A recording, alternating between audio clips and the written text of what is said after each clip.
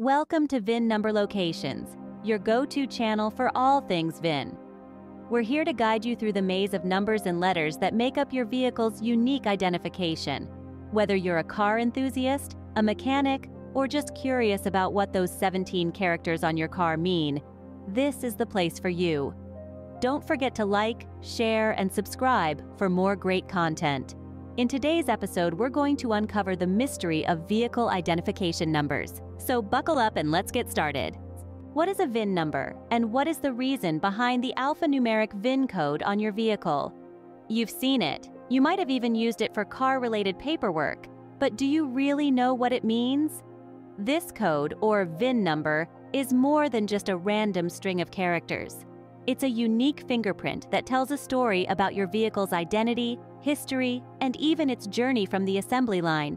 So let's explore the not-so-fascinating world of VINs, from their origins to their importance in today's automotive industry. So, what do the series of numbers and letters on your vehicle mean?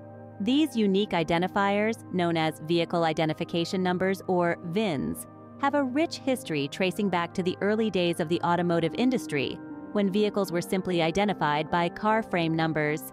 But these were inconsistent and easily tampered with, paving the way for the introduction of the modern VIN system in 1954. As time went on, the VIN system evolved, incorporating more information about the vehicle, such as the manufacturer, model, and engine type.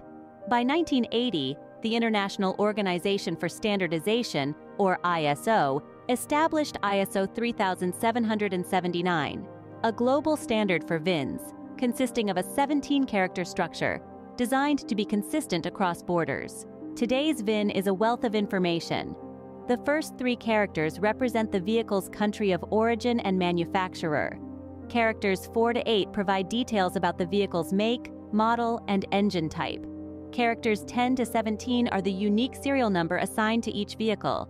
And the 9th character is a check digit, calculated using a mathematical formula to verify the car's VIN authenticity. While ISO 3779 has created a global standard, individual countries may still incorporate unique elements into their VIN numbers. For example, the United States closely adheres to ISO 3779 standards. The European Union uses a similar system. Japan incorporates the JIS code, and Russia has its own individual format. In essence, the history of vehicle identification numbers reflects the evolution of the automotive industry itself.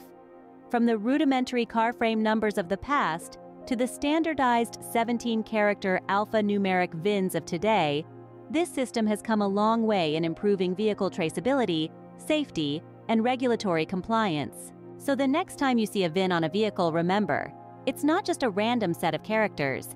It's a key to unlocking the vehicle's history and identity. The VIN truly is the unique passport for every vehicle on the road today. In conclusion, we've journeyed through the world of vehicle identification numbers, their origins, their evolution, and their importance. We've seen how they act as a unique passport to a vehicle's history and identity. Don't forget to hit the like button if you found this video informative and interesting. Remember, each like, share, and comment helps us create more content like this. But most importantly, don't forget to subscribe. By subscribing, you become a part of our community, and you won't miss out on any of our future videos. Thank you for watching, and we look forward to seeing you in our next video.